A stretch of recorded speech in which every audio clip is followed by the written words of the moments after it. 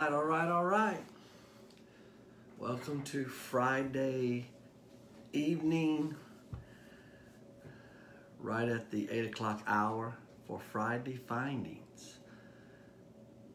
I'm going to wait a little bit for those of you that are going to join us. Let me know when you are hopping on so I can begin a countdown. Hi, Danny. Thanks for tuning in tonight. I'm sitting here in my office. As you can see, all of my Tiger memorabilia behind me.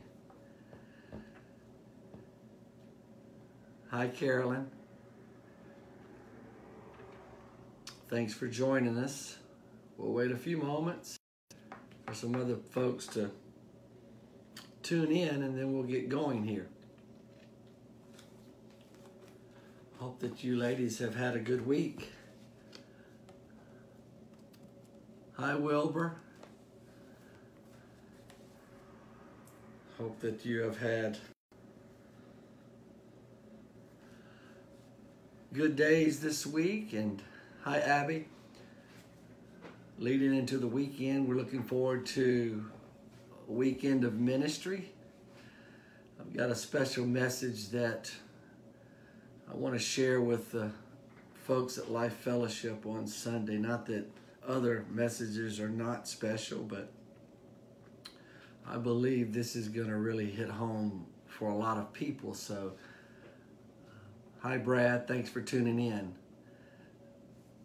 The title of the message that I'm going to share on Sunday is You're Not Forgotten. Thanks for jumping on. So I believe it's going to be ministry for a lot of people. So I'm looking forward to Sunday. So hope that you guys can make it. And I hope that you would invite someone to join you at one of the services on Sunday morning. Hi, Macy. Thanks for tuning in. We'll get started here in just a moment.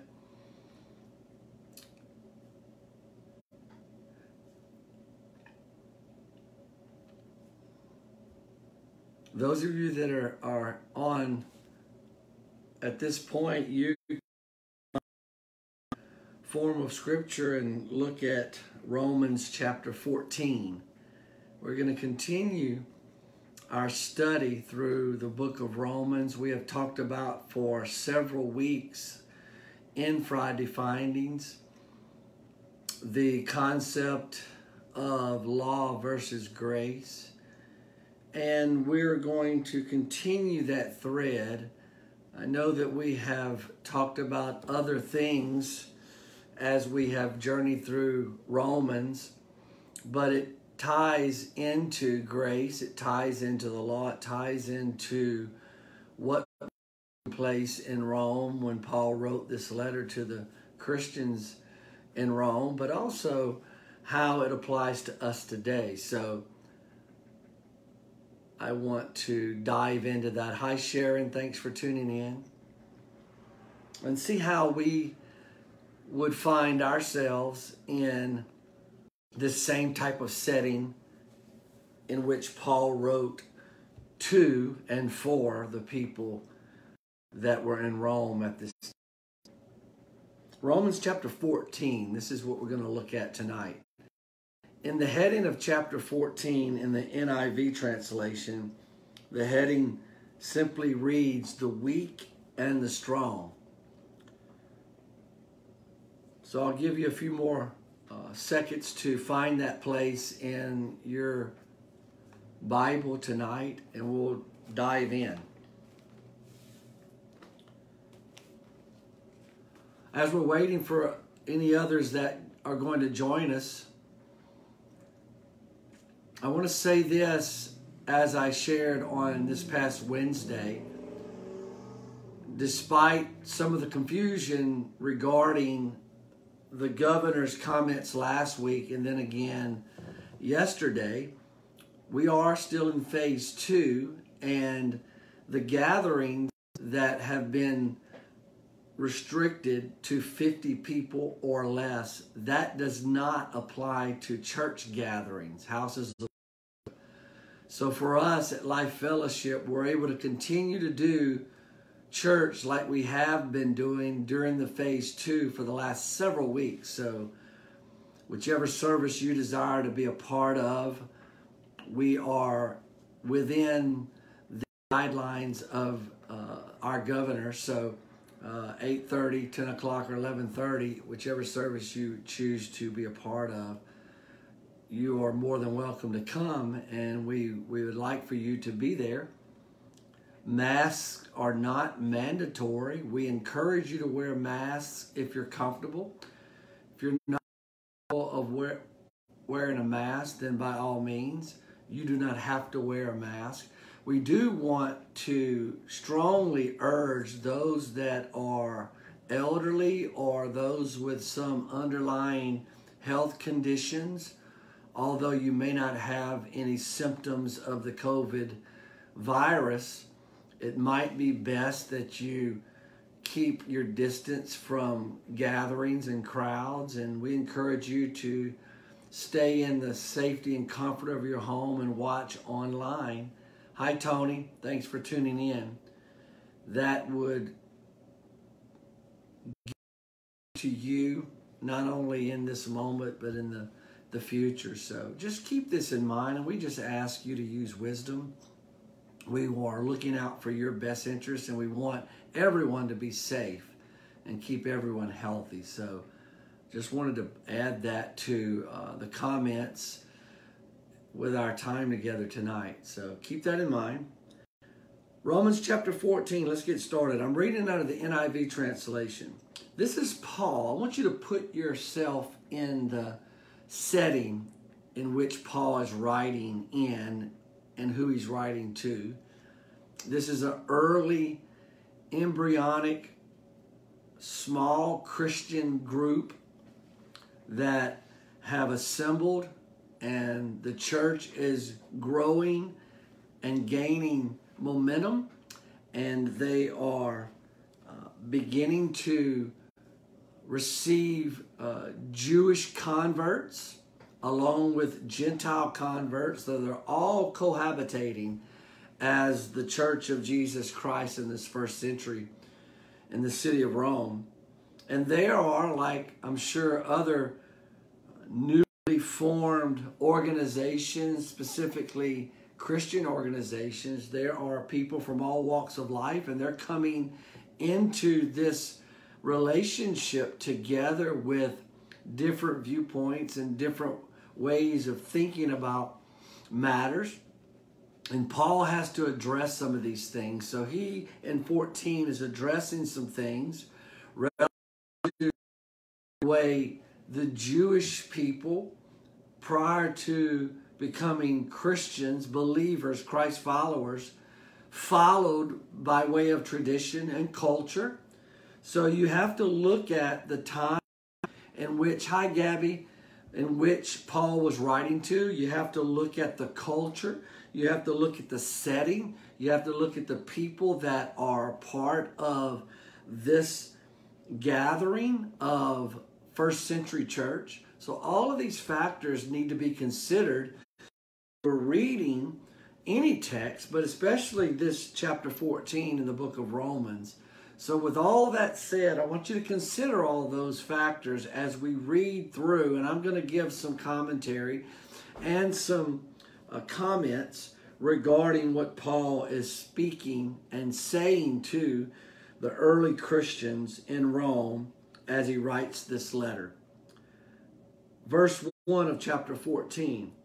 Except the one whose faith is weak, without quarreling over disputable matters. When he says faith's weak, he's just simply saying those new believers, those who are coming into this faith walk, this idea, this new idea of following the risen Savior, Jesus Christ. Verse 2, one person's faith allows them to eat anything, but another whose faith is weak eats only vegetables. So here's the issue that Paul is writing to. The Jewish tradition and teachings followed a set of regulations regarding diet. There were certain foods not supposed to eat. They were required to abstain. And then there were other foods that they were allowed to eat. So they're bringing this tradition, hi Michael, into the setting. And this is what Paul is talking to them about. He's talking about certain types of food, certain types of meats. That's why he alludes to eating vegetables instead. Now he's talking to the ones in this first few scriptures. He's talking to the ones that are the Jewish believers that have converted to Christianity. Verse 3, the one who eats anything must not treat with contempt the one who does not. The one who does not eat everything must not judge the one who does, for God has accepted them. He's just saying simply, because of Christ and what he has done and what he has brought, as he's fulfilled the law, and as he has set up a new system, the system of grace and not so much the law. He is saying to this group of people that don't begin to focus so much on these things that are not as important as you seem to think they are, and do not sit in judgment with one another regarding the stance that they're taking regarding this food or this dietary issue. Verse 4, who are you to judge someone else's servant? To their own master servants stand or fall, and they will stand, for the Lord is able to make them stand. Verse 5, one person considers one day more sacred than the other. Another considers every day alike. Each of them should be fully convinced in their own mind. So he's second issue that he is addressing, and that is, what is the Sabbath? Is it Sunday? Is it Saturday? And we as New Covenant believers, we dedicate the first day of the week, that being Sunday, as being the Lord's Day. Well, the Sabbath in the Jewish writings, in the Torah, in the Old Testament, was Saturday. The Sabbath was Saturday. So he is saying to the Gentiles that have become Christians, he's saying to the Jews that have converted to Christianity, he's saying to them in this second matter about which day is to be considered the Lord's Day or the Sabbath. He just simply says, whoever regards one day as special does so to the Lord. So whatever day that this group of people regards the Lord's Day, then make it that day and make it special. Don't strain at a gnat, but swallow a camel. Jesus said something about that in the Gospels. Let me read verse number 6b.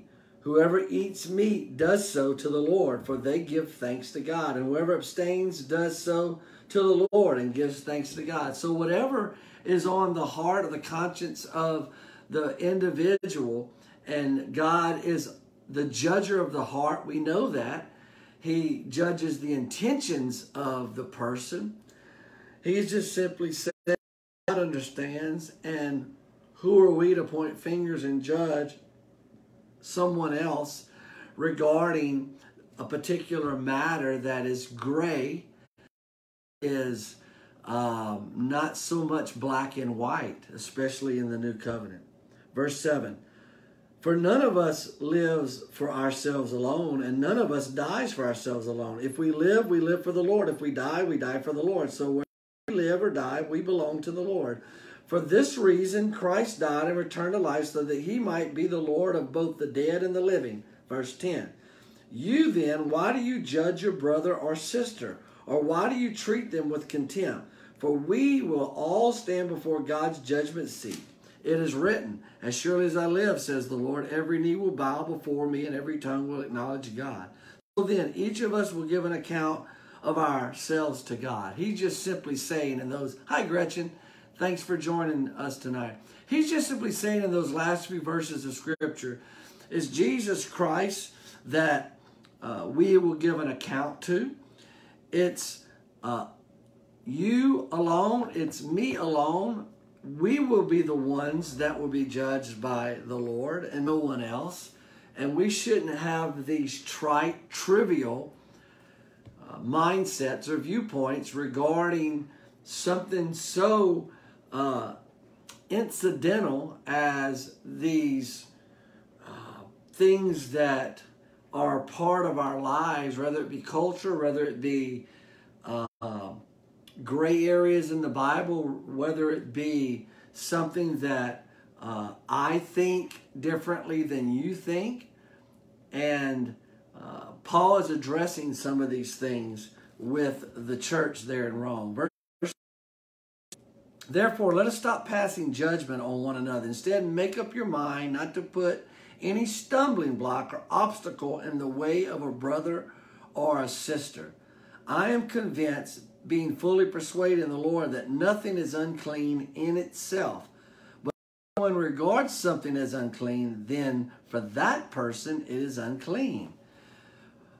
He's saying, I mean, I can't really put it any clearer than that. Hi, Patty. He is just simply saying that we are not to be stumbling blocks to someone else. And let me clarify someone else. A brother and sister in Christ, a believer in the faith, a follower of the Lord Jesus Christ. If they are having issues or difficulties or challenges with a certain thing, and we feel or you feel that that is not a challenge for you, that is not something that causes you to stumble, and you see no wrong in it, but yet your brother or sister does, he's just simply saying that we have the responsibility not to be a stumbling block to someone that happens to have an issue or have a challenge with what we don't have a challenge with. So he's speaking specifically about dietary, eating certain foods. But you could draw the parallel to other things in your life. You could draw it to drinking. You could draw it to certain types of alcohol. In fact, later on in this chapter, Paul speaks to that. And you can draw the same principles to those things and other lifestyle things that are to that person sin, to that person something that is a challenge and a stumbling block that they want to abstain from. And Paul's calling all believers to not be a stumbling block to someone else that's having difficulty. Verse 15, if your brother or sister is distressed because of what you eat, you are no longer acting in love. Or you could say eat or drink. Do not by your eating destroy someone for whom Christ died. Therefore, do not let what you know is good be spoken of as evil. For the kingdom of God is not a matter of eating and drinking, but of righteousness, peace, and joy in the Holy Spirit. Because anyone who serves Christ in this way is pleasing to God and receives human approval. Verse 19, let us, hi Nicole, let us therefore make every effort to do what leads to peace and to mutual edification. Paul says in another portion of Scripture, in one of his other epistles, he says, sometimes I don't do what I can do, and I have the liberty to do, but I choose not to do it because I know that it's going to harm a relationship. I know that's going to harm my brother and sister. I know that I will be a stumbling block to them. So I'm choosing not to. Even though I have the liberty to, I'm choosing not to, so that peace and mutual edification may take place. And he's saying the same thing here in verse 19. Verse 20, Do not destroy the work of God for the sake of food. All food is clean, but it is wrong for a person to eat anything that causes someone else to stumble. Or you could use the word drink as well. Eat or drink, or anything that we could do as far as behavior that you may feel like there's nothing wrong with. But the other person looking on has big problems with that. And as they see their brother and sister involved in or active in or participating in, it can be a stumbling block to them. So this is what Paul's saying, verse 21. It is better not to eat or drink wine or do anything else that will cause your brother or sister to fall. And that it's a larger issue Paul is talking about here. He's talking about something more important than just the act of eating certain foods, drinking. The bigger issue is, are you, or is someone that is a believer causing another believer to stumble and fall? That's the bigger issue. That's what Paul's saying. It's better not to eat or drink wine or do anything else that will cause your brother or sister to fall. Remember the heading of the chapter, the weak and the strong.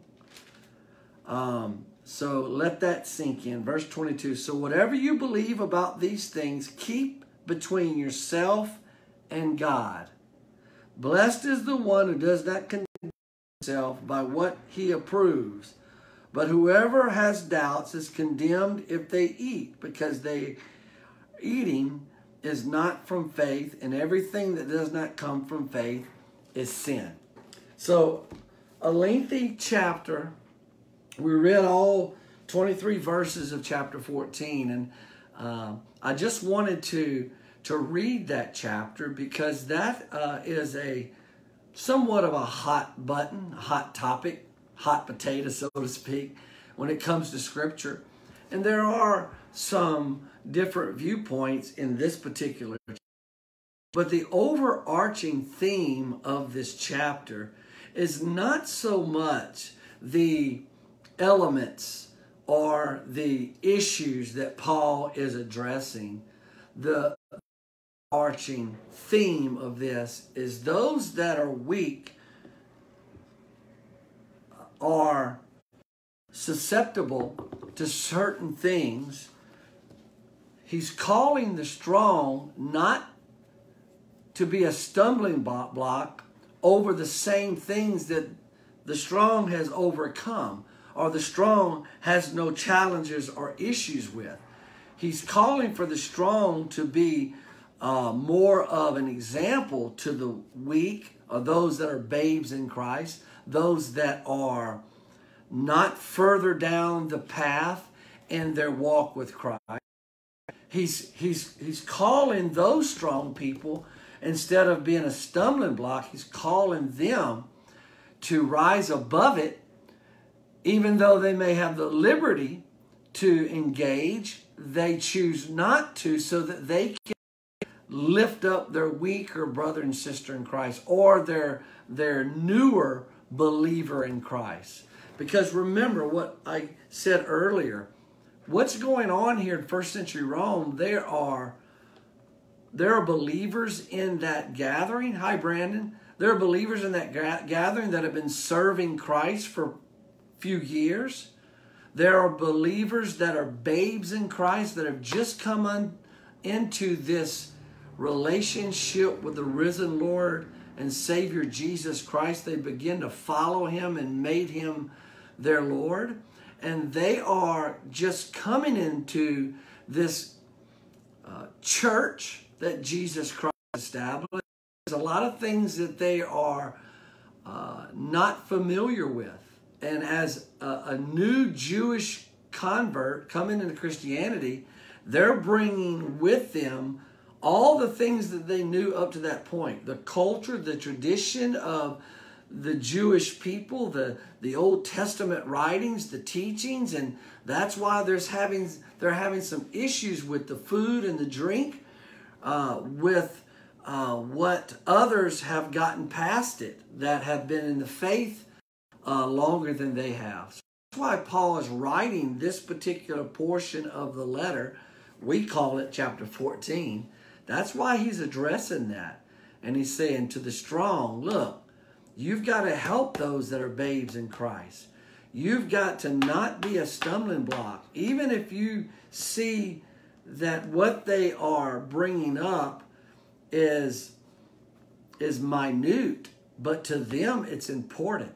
So you've got to recognize that as a strong believer and not be the stumbling block to those that have not yet arrived at the status that you may be in. And as Paul speaks to this gathering of believers, Gentile and Jewish alike, he really speaks to us, to our hearts even today.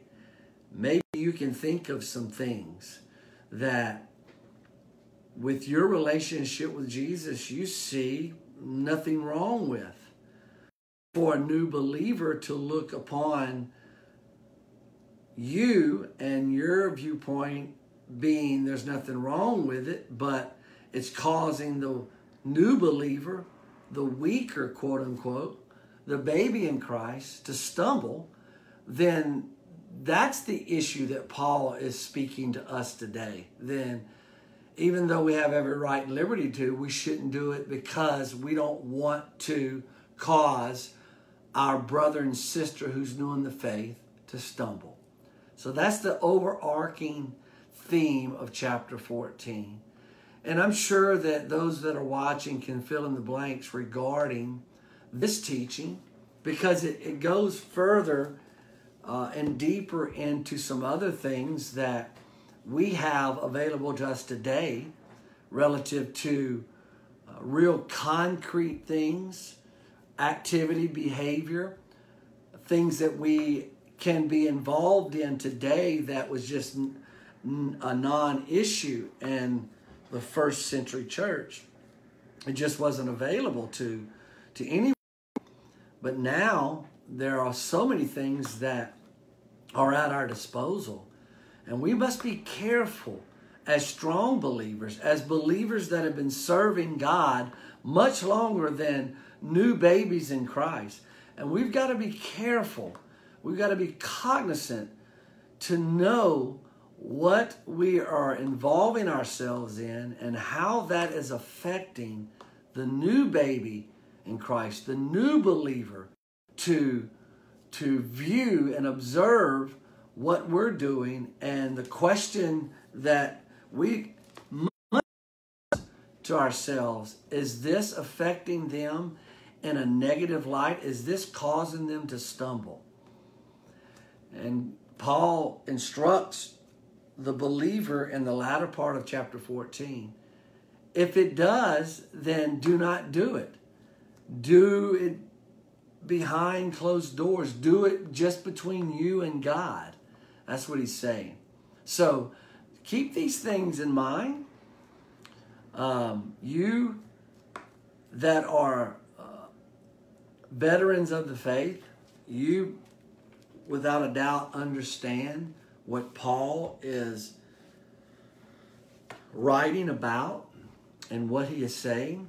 Those of you that may have been serving the Lord for just a short period of time, be encouraged.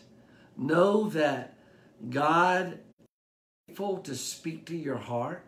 The Holy Spirit is faithful to lead you and guide you. Remember that each one of us individually have a intimate relationship with God the Father through Jesus Christ.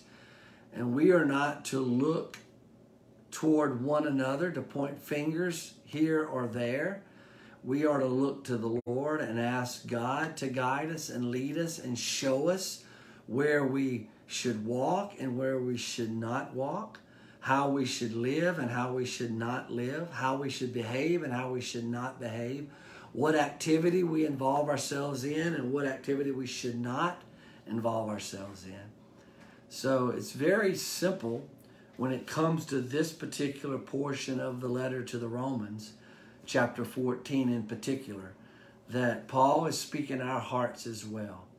So take into consideration what has been shared, what Paul has written, and let that be applied to our hearts today and in the future. Well, I'm going to sign off. That was on my heart today, and I wanted to share that with you. Remember, we'll continue to show, if I can get it out, if you should so choose to join us for another edition of Friday Findings next Friday at 8 p.m. Make sure you share this with some other folks and invite them to join us next Friday. I'll be sharing with you next Friday, Oceanside. So tune in next Friday for Friday Findings at 8 p.m. Remember, Sunday services, we're open. We're phase 2. Come one, come all. The 50 people or less restriction does not apply to churches, so you're welcome to come. If you want to wear a mask, we encourage you to do so. If you're not comfortable wearing a mask, then by all means, don't wear a mask. You do you. That's what we've been saying. We here at Life Fellowship on our campus, we're a no judgment zone, so no one's going to judge you if you wear a mask or if you do not wear a mask. Whatever your comfort level is, we want you to come. But we do want you to be safe. So if you have some underlying health conditions, we ask you to use wise judgment and make wise decisions. If you are elderly, it may be best for you not to be in a gathering. We just want to keep you safe, and we want to do the very best we can to make the best decisions regarding your safety and your health. But our doors will be open at 8:30, 10 o'clock, and 11:30 service, and we look forward to seeing you on Sunday. I've got a special message that I want to share with you entitled, You're Not Forgotten. So I believe this is going to bless a lot of people's hearts. So we look forward to seeing you then. God bless you. Have a great night, great weekend. See you soon.